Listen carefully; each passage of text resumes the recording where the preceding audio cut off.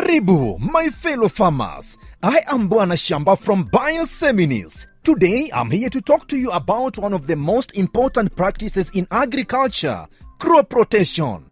Crop rotation is the practice of planting different crops in a particular field in a plant sequence. It helps in breaking the disease and pest cycles, enhances soil fertility, and reduces the need for a lot of chemical inputs. For example, you can start by planting legumes like beans or peas which fix nitrogen in the soil. This can be followed by a cereal crop like maize that takes advantage of the soil nutrients left by the legumes.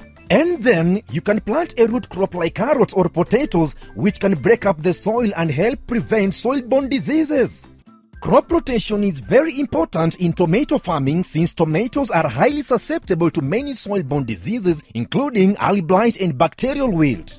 Rotating with a crop such as legumes, which is not a host for early blight, will break the cycle and reduce disease pressure.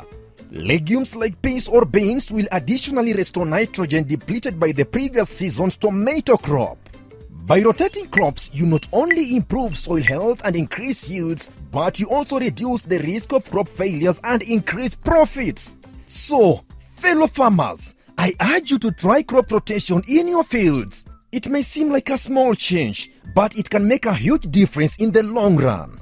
See you on the next episode of the Bwana Shamba Show.